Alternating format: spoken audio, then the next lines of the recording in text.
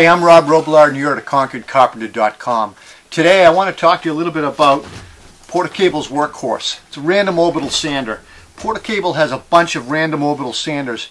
I like this one because it's a no-frills, basic random orbital 5-inch sander. It sells for like $40. Can't go wrong with this. I've got a couple of these.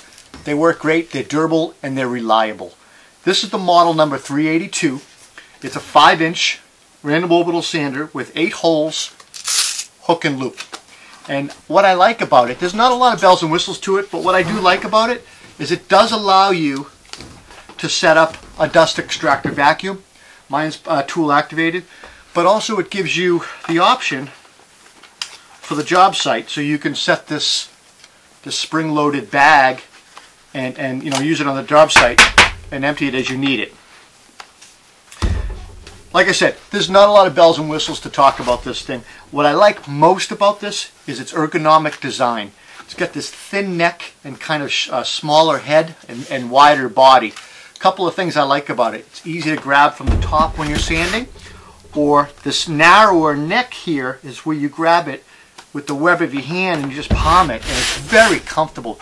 It's got a counterbalanced fan, and it's very nicely balanced. It reduces fatigue, 100% ball bearing construction, and the switch is sealed to keep out dust, so it's going to last. It's built to last, but it's not built to break the pocketbook.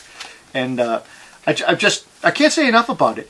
What I don't like about this is the cord. I don't think the cord is long enough. A lot of times you're setting up a power station, get all your tools set up on a job site, and you need to be sanding maybe a few feet away from your saws or whatever, sawhorses or a work stand, and you got to set up an extension cord. I wish they gave you a little bit longer cord. The other thing I don't like is when I had my dust collection set up, this kept coming off much too easy. And what I learned is you really got to put it on there tight and get it over that rubber O-ring so it doesn't come off. Took me a few tries of keep pulling it off. I got frustrated to the point that I really put it on tight, and now once you put it on tight, it's going to stay on. So just be advised of that. There's a rubber O-ring here, and that's obviously to keep the dust from coming out of the bag or the vacuum. You got to put it on there really tight to keep it on. Other than that, this is a great little sander.